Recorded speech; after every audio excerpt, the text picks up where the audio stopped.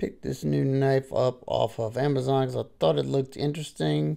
This right here is the Land 842B. Got that G10 Damascus, orange and black, and they had other scale options with a black peel ply G10 inlay that is a little bit raised. Guess that's a G10 backspacer, deep carry pocket clip, crossbar lock, and drop point blade in BG10 steel. Kind of reminiscent of a Benchmade bug out. So this one has a thumb disc. They are a little bit slippery. Here it is next to the bug out. It isn't different enough. This wedge is different. It's a smaller knife. The handle has a choil spot right here. Size reference with the regular bug out and mini bug out.